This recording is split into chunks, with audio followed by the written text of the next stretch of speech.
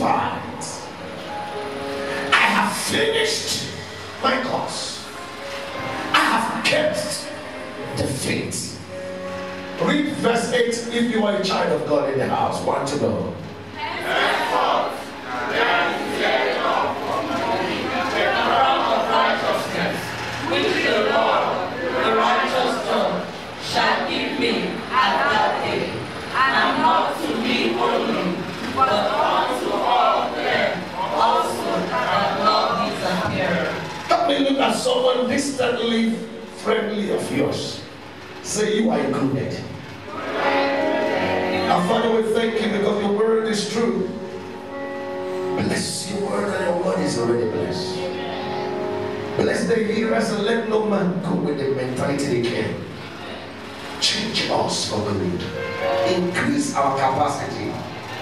Prepare us for what is to come. In Jesus' mighty name we have prayed. Amen. I said, Dominant, let me hear your real amen. Amen. If you're a child of God in the house, lift your hand and let me hear your amen. Let me hear your living amen.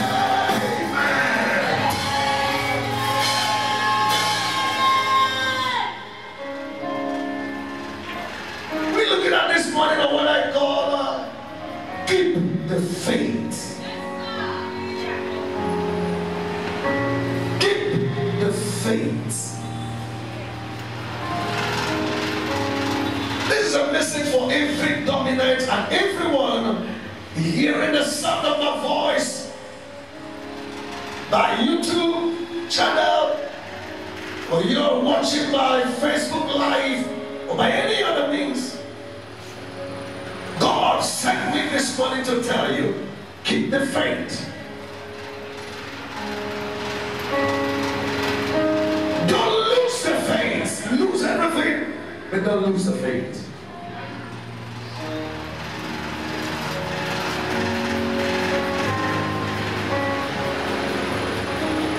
Let me freely admit to you that life is not easy.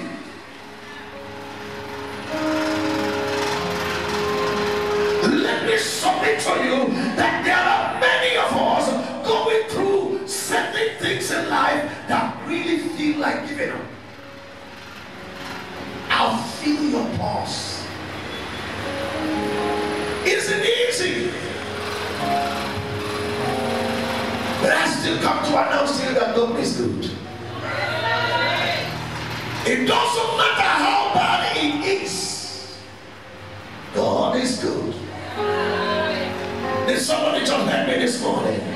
It doesn't matter how bad it seems or it looks.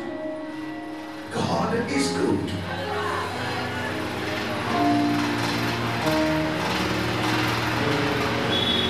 Let me tell yourself, I will keep the faith. I will keep the faith.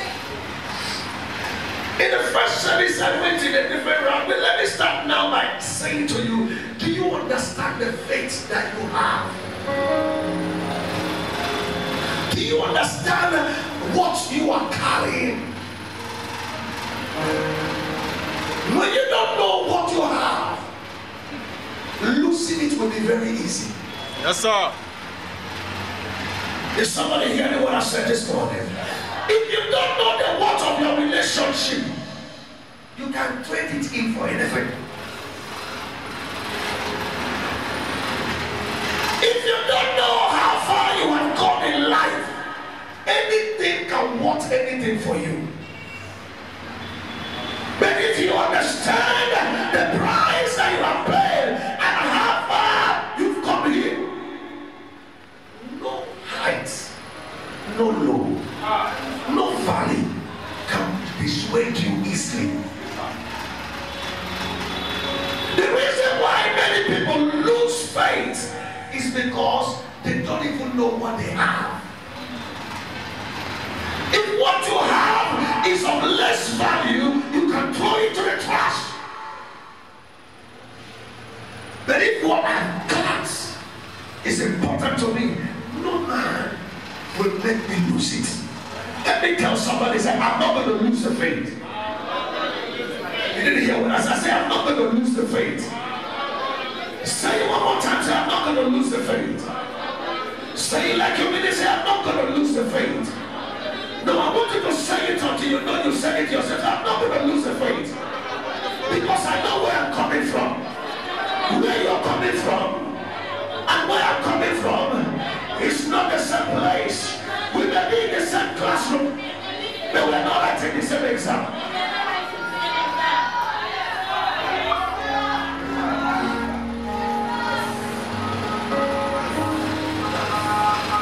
I'm not fighting your cause. So don't judge me. I know how I woke up this morning. I'm not fighting your cause. I'm fighting my cause.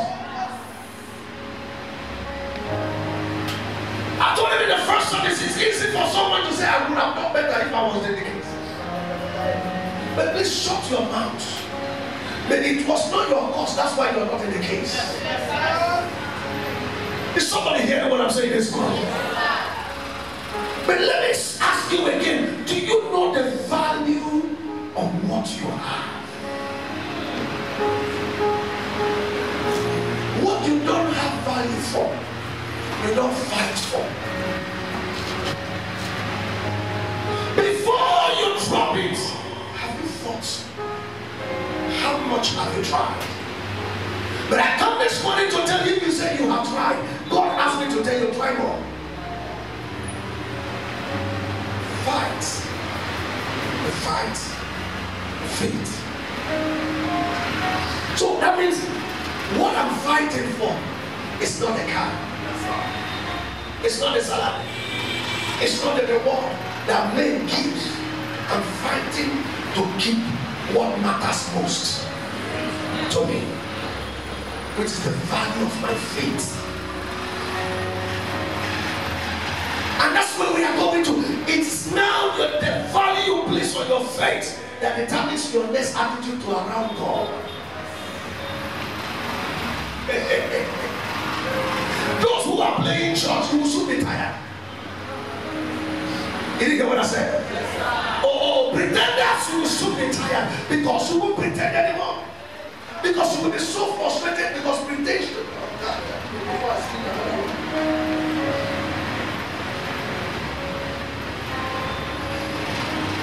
Pretenders are like chameleons.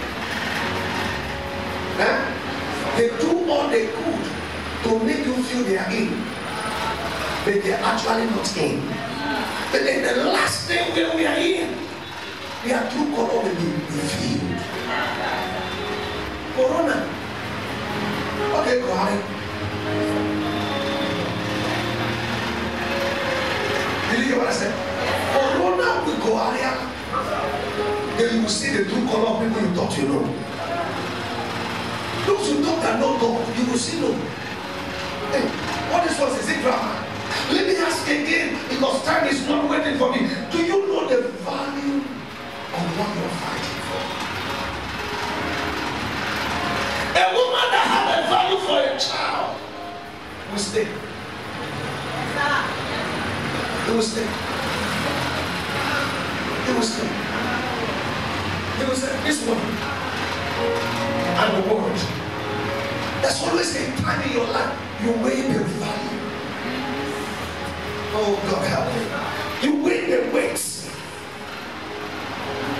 It is the weight you place on a child who will say thank you. Yes, sir. And the opportunities you got to have out there that means whether you stay or you go.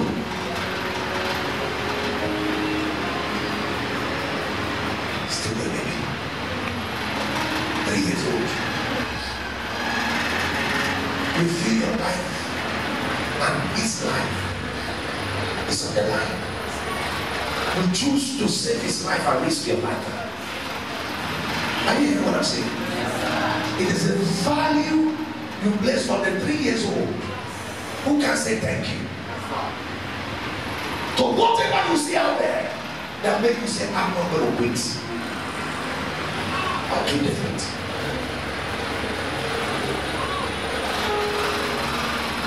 Sit down.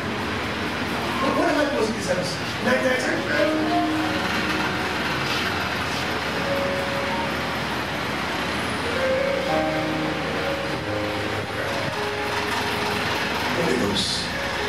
Everybody lift your head.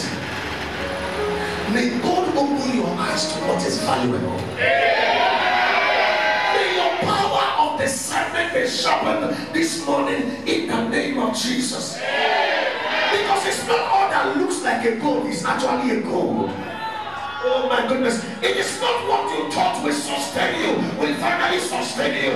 There are relationships by all your calculation. It will bless you in a better place. But there are one. There's nothing.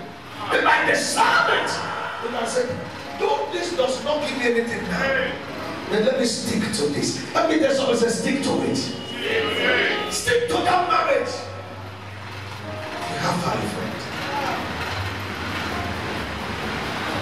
Oh, Mama, you don't know how frustrated I am. Somebody walked to my office and said, Mama, I'm not happy in this thing. I said, wait a minute. Who told you you'll be happy in the marriage? Who told you? Who lied to you that you will always be happy in your marriage? Who lied to you? Mama, I'm not happy. I said, but who lied to you that you will always be happy in the marriage? They didn't tell you there are ups and downs. They didn't tell you there are chapters and pages. They didn't tell you that life is not smooth. That there are times when you feel like, and there are times when you don't feel like. It is when you don't feel like that reveals your value, not when you feel like. That you get that relationship going. It's not because all has been going well. It is because of your value for the relationship and the facts you have on the relationship. Let me shout, give the facts. What's the value? Your value bullshit. It's what makes the difference. We might have value for different things, but we will not have equal value for all things. You didn't hear what I said? I love you, brother, as my friend, but there's someone else I value more. So my attention and the sacrifice I can make determines the value worship.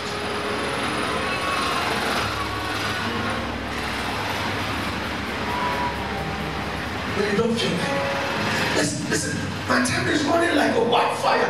I can do all this. But listen to me. Sometimes it doesn't look good. I said something to them in the morning. Oh, social distancing.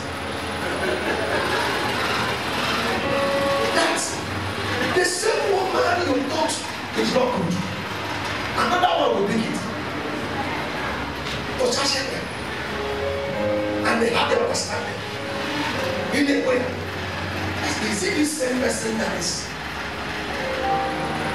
So there's nothing totally bad.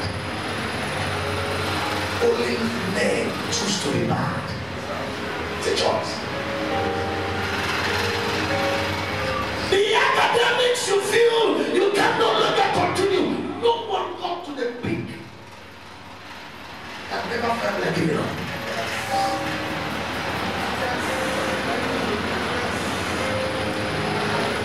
It is the edge that you found yourself that determines your ability to turn.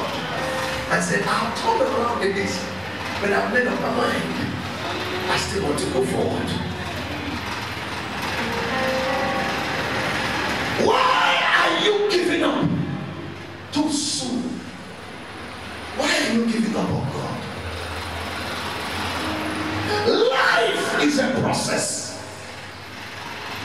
When they start processing you, it's either you leave before you're finally processed, or you leave after processing. Your value is the process you went through. It's not when you started. Have I not told you that I will bring you out from the furnace of fire? Where will God bring us from the furnace of fire. Why?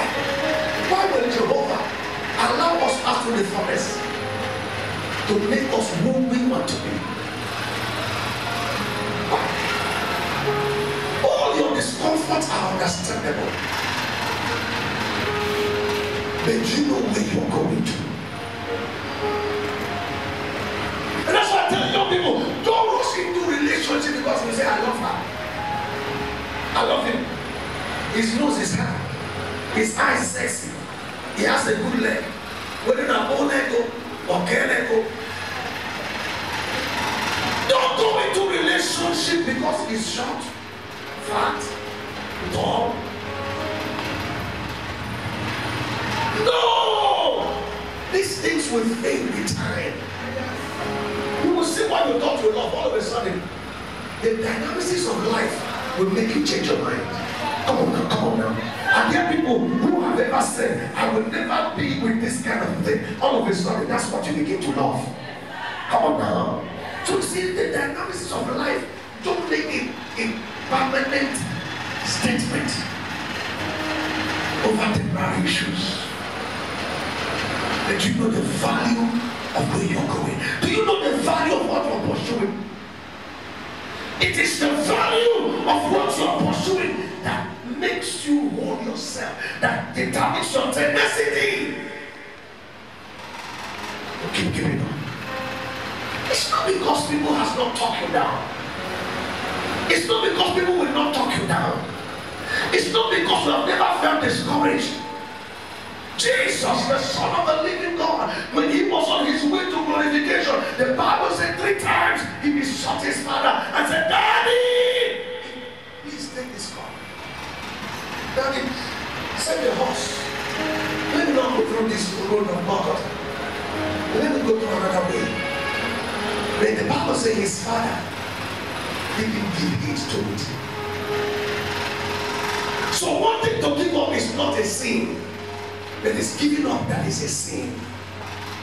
Did you hear what I said? So don't bite yourself so hard this morning that you ever thought of giving up. It's alright, but you didn't give up. So Jesus wanted to give up. And he besought his father. Now the cocoa is this. Someone said the cocoa is this. But the why are you this way? He said, not my will, but your will. When you come to life, when it is not how you feel, it is how he feels. When you come to life, when it is not about how you feel, that determines your actions. It's not emotionally driven. Emotions will switch. Are you hearing what I'm saying? Emotions will do what? Will switch. It's not my will, but your will. Why? Because they have value for what is going after.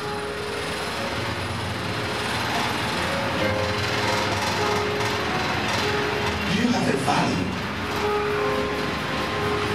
for your going to? That relationship, where do you weigh it? What is the weight? Your relationship with your spouse. Life will turn against you at a certain time of life.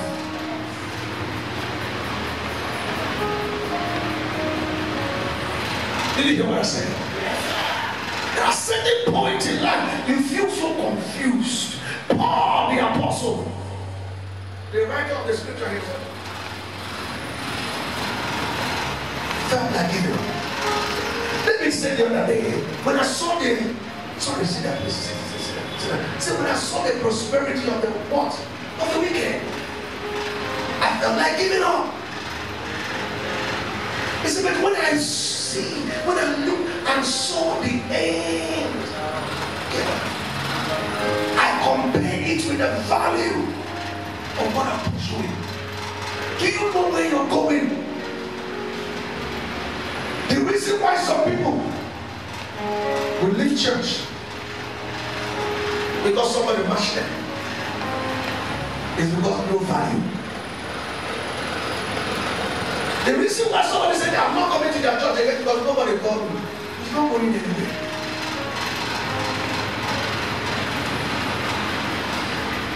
Whatever you value, you protect.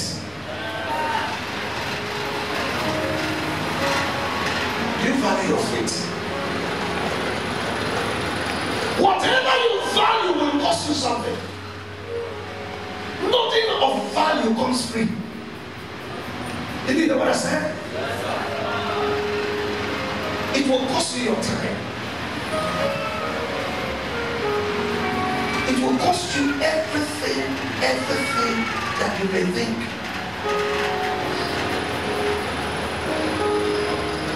Somebody, I refuse to give up. I refuse to give up. I didn't say it gently. I said, I refuse to give up. I refuse to give up. I will keep the faith. I will keep the faith. I fought a good fight. Fighting is normal.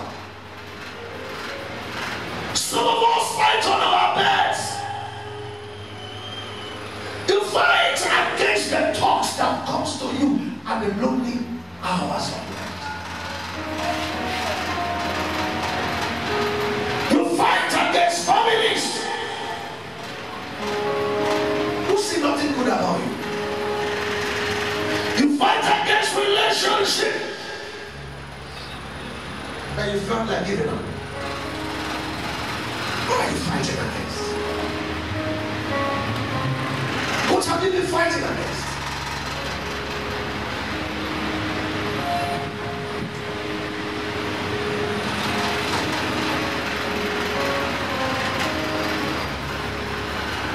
What have you been fighting? That want to make you want to give up.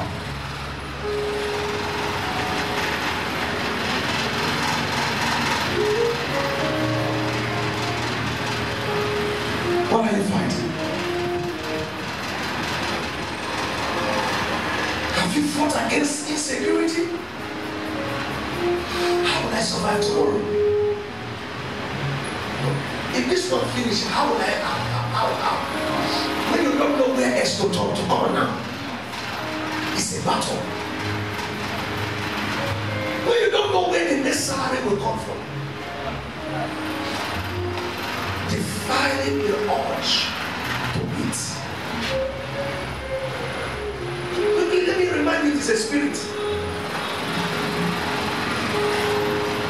Those who always eat does not have capacity to eat. You didn't hear what I said? You don't have the ability to eat. Eaters will always lose.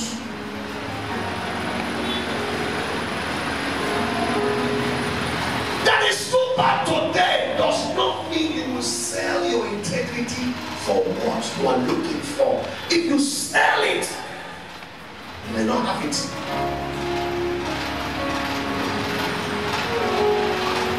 Okay, let me give up. I will just leave any man I want to leave. Any man that comes and takes anything I do, after all those things, you have just quit. It could just be a one-line cross between you and what you have waited for. What's the value? Do you value where you're going to? Finally, brethren, the issue is that he said, I fought a good fight. I have finished my course. Just this morning, let me remind you that everybody fights their own course. Huh?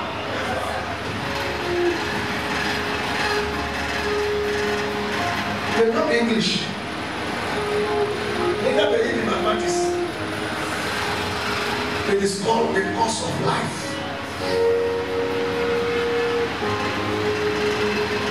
Paul said, even when I'm not answered, even when I have the power to help others and I couldn't help myself, I still think. Did you hear what I said? Yes, sir. He come out and everybody receive their healing. He laid it on other people's life and they conceive. He prayed for people's business and they work. He teach others to pass the exam and they pass it. He has not passed it. He said, and then I beseech you, Christ, sir, take away this shame. I can't be bringing joy to others and be going home crying on my pillow. I can't be making life pleasurable to others. And everybody that comes by me makes life frustrating. Take away this thing. Lord, I've been an encouragement to others to make their marriage come through. That no one is helping me. Take away this.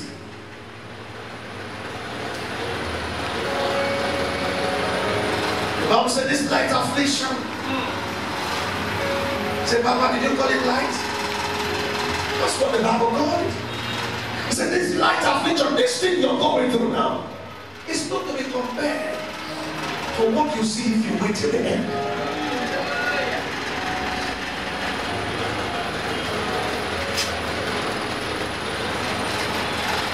I will wait till I see my change come. I will wait until my end come. I will wait until I know what is written concerning me. I will wait until I read the last page of destiny. There's something written about you. Are you getting what I'm saying? If you believe me, say, I believe you.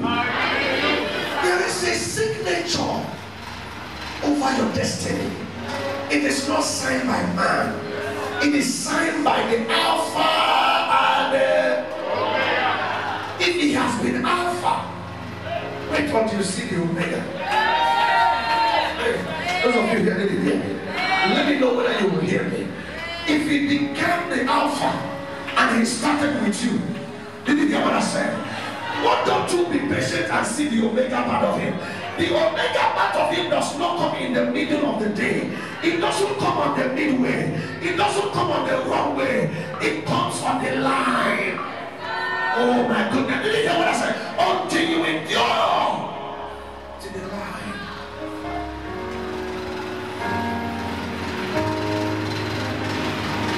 A man have an inheritance left for him by his father. And his father said to him, never you for any reason give up on this land. Build a little house upon the land. He said, eat anything, but don't give up on this land. Remember, frustration came. Men mock him. Everybody mock him. He said, you are good for nothing.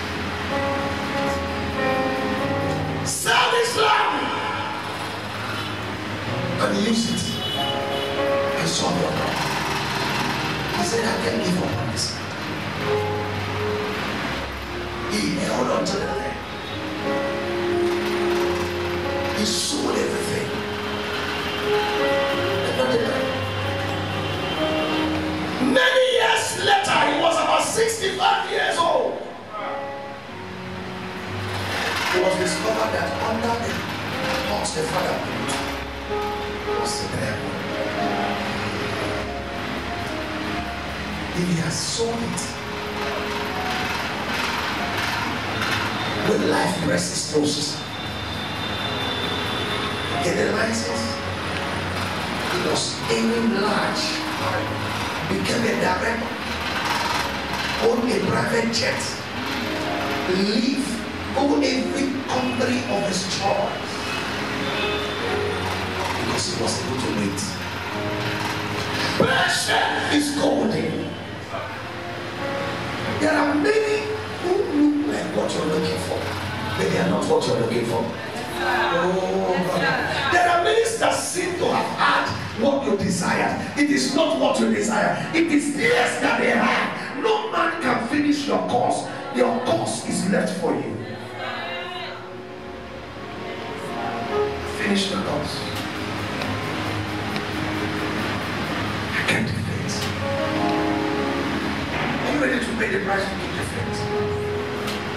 A time is coming Then for you to keep the faith will cost you more than you can ever bargain. What shall separate us from the love of God? Shall famine, tribulation, troubles, and trials of life? Why are you giving up too soon for what God gave you? It's not working today, doesn't mean it won't work. You're not understanding each other today, doesn't mean you will not understand each other. The issue first is that may God bring us together.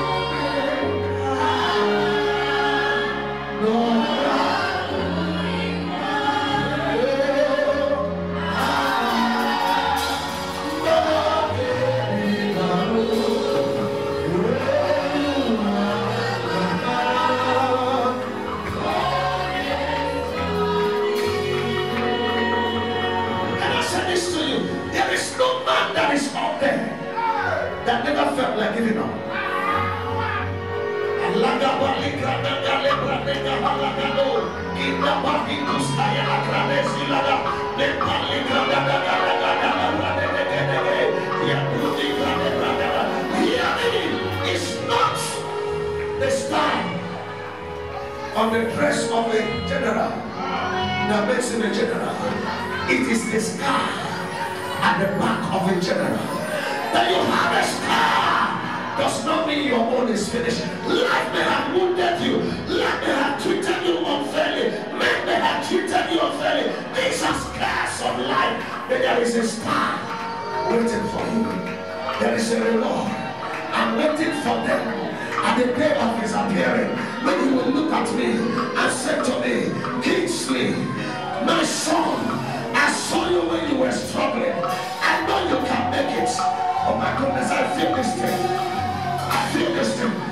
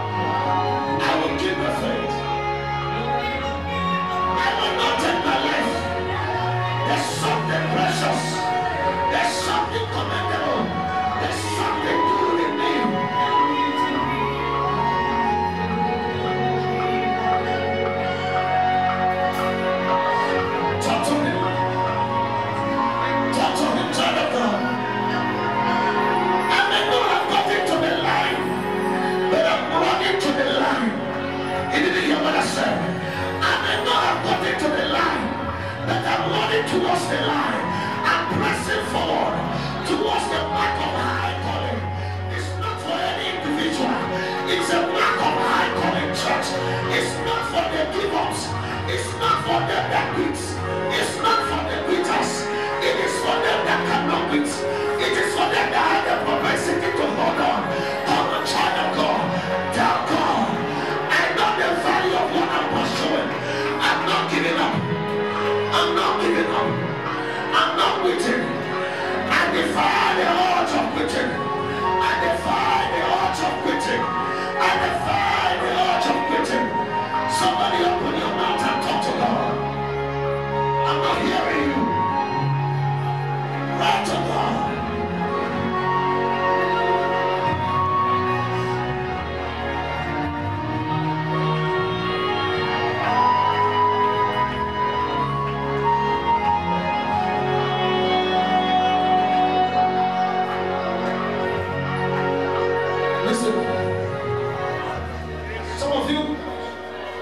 You need to go home today and call somebody on phone and say, I don't want to quit. Some of you need to go home today and look at someone and say, I'm still holding on. Hold on until God says it's okay. It may look like being foolish. At the end of the day, you will be glorified in your situation. You hear what I said? Listen to me. Your situation may look so shameful. But if your God is not ashamed of you. You hear what I said? Your situation may look so shameful. But if your God is not ashamed of you, you will see the end of it.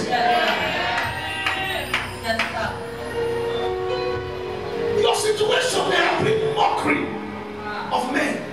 But no man has a definition of your cause. Your cause load is not given by it's not given by any man. It is predetermined by Jehovah, who sees the way you go, who sees your downs and ups.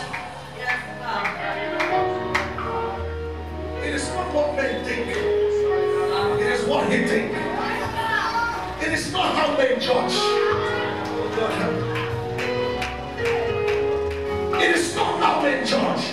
It is how he sees me. Oh, church. Mercy, say no. I'm not gonna let you go.